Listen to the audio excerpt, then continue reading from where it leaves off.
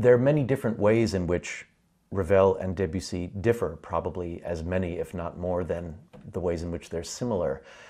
There have been many statements that have tried to encapsulate just what those differences are, and possibly the best and most concise one was Debussy would describe his feelings about an object, whereas Ravel would describe the object itself. Debussy's music, for the most part, almost seems surrounded in this wonderful misty haze, whereas Ravel's music tends to be more pointed. In fact, when Vaughan Williams studied composition with Ravel, he said that Ravel taught me to orchestrate in terms of points of light. And I think if you think in terms of that clear Ravel sound, that's a very, very good way of thinking of his way of pinpointing little chords and little notes within the textures of his music, whether it's for piano or orchestra or any other combination for which he was writing. Gershwin's music certainly did influence Ravel in a lot of his, especially in a lot of the later compositions. And I'm thinking in particular of one part in the first movement of the piano concerto, which I don't play very well. I really should have Kim Russ, our soloist, here for this. But this kind of languid harmony.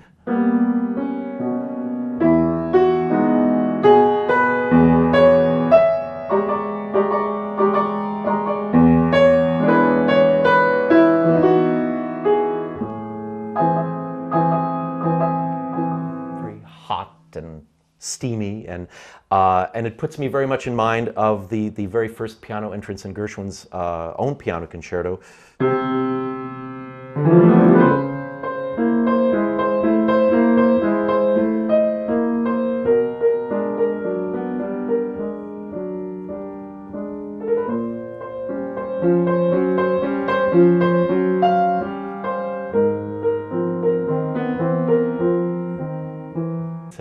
And I believe Gershwin's piano concerto predated Ravel's by about 3 or 4 years, so it's certainly a piece that Ravel would have been aware of and probably admired greatly.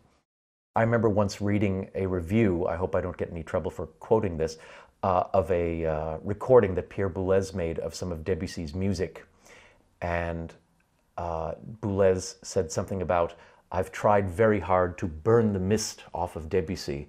And the critic said, "Didn't it occur to Mr. Boulez that Debussy worked very hard to create that mist?"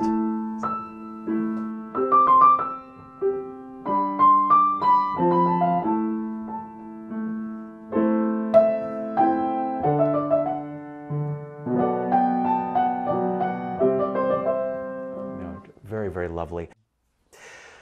Bolero holds one of the most special places in my heart in terms of music, because it was the piece that hooked me on music.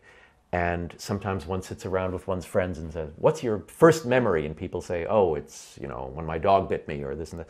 And my first memory, not only musical, but my first memory is sitting in my parents' living room listening to Bolero. And it seems to me I was somewhere between the age of 1 and 2, and just being aware that this piece hypnotized me and grabbed me. So certainly the hypnotic effect of this beat that just starts and doesn't stop.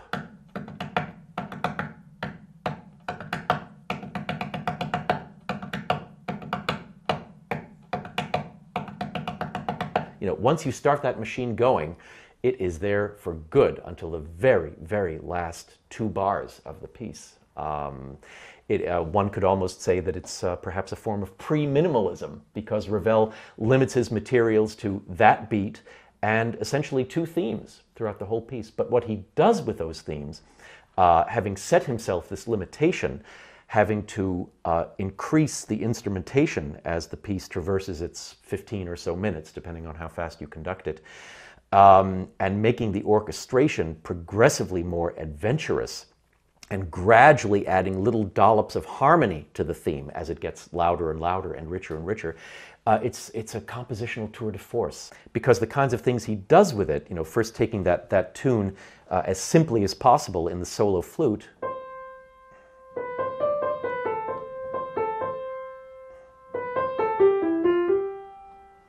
and then there's that one extraordinary variation where he has a very high French horn,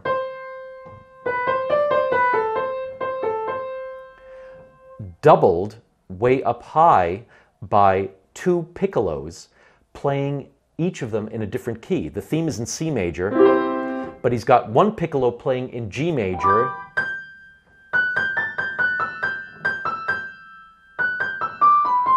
and the other one playing in faraway E major.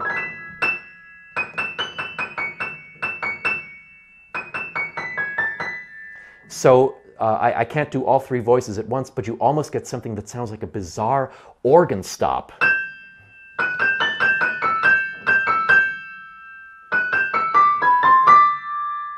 And then he doubles this already extraordinary texture with the celeste.